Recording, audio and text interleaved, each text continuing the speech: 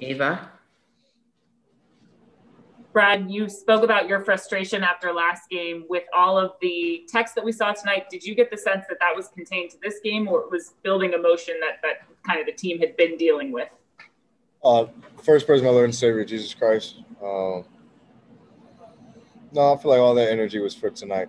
There was a lot of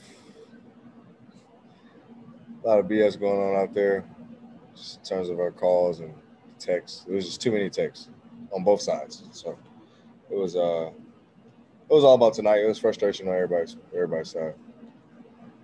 And for you personally, especially in the first half, you've spoken about your slow starts. What wasn't going right early on tonight, especially? I'm human. I just didn't have it going. Didn't have too many legs up under me, so felt better in the second half. Got them up under me, but I'm human. I had a horrible night. I had a crap night, so I'm taking it on the chin. I gotta be better. I told the guys I gave them nothing tonight, so I gotta be a lot better. Fred? Hey, Brad. You've talked kind of on and off this year about occasional spacing problems you guys have had on offense where the middle of the floor gets cramped. Just like, what's the fix for that? Or at least how do you help that along so it's not as obvious when it's happening? Running the floor better. I think guys understanding their positions, understanding, when we get out in transition or after made baskets, we're getting out to attack, and we gotta do better, creating driving lanes for Russ and I, and for guys to create, off the break, and be more cognizant of it. I think sometimes it's not necessarily a bad thing. Sometimes we cut at the wrong times, so it could just be like just a timing thing and not IQ type thing. Just knowing when and when not to cut, understanding, when to, kind of chase after the ball, or, when to, overload one side or not. So it's just being better at, understanding and just reading the game, knowing where Russ likes to attack, knowing where I like to attack, and, just getting a better feel for it. It sounds like you're kind of getting at it a little bit, but you guys have talked a lot about communication on defense. Is there, I mean, I know offense is a lot more kind of intuition and reading the game and that kind of stuff, but is there a way that communication, or at least kind of like just telepathy on the floor, can be better? I missed your last part. What'd you say? Yeah. Is there a way that just like communication, or at least reading off of your teammates, can be better offensively? Yeah. I mean, it's getting to our spots, cutting harder, setting screens, being decoy sometimes, and it's everybody. It's not just going to take one guy. Like tonight, Cam Reddish was face guarding me the whole night, and so sometimes we get stagnant. But okay, what's B doing? How can we get B the ball instead of just playing ball? So we just got to be better with that. Understand that everybody has a green light to be aggressive and attack, and and knock down shots when they have them. So I think at times, sometimes we get too caught up in, okay, let's try to get B the ball, when it may be difficult at times. So just play basketball. Ace?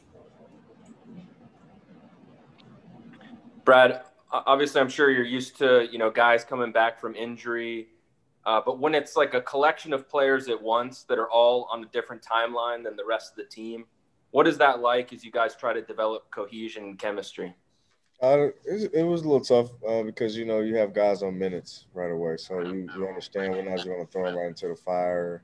It's a recipe for injury, so we do a better cognizant job of just trying to ming guys back into the lineup. But it's going to be tough, because, we've been playing a certain way, and, these guys haven't played in about 3 weeks, almost 4 weeks. So it's going to be tough on them. They got to get their wind back, the legs back under them, get a better rhythm and feel for the game. So it's going to be an adjustment for sure. But we got to do it rapidly on the fly. And as you guys deal with all of that and, so many unusual circumstances this year, and now you sit 3-12, just what's kind of the state of the team right now as you guys try to take stock and turn this around? Still pissed off. That's not changing. I feel like even if we won, we'd still be a little pissed off.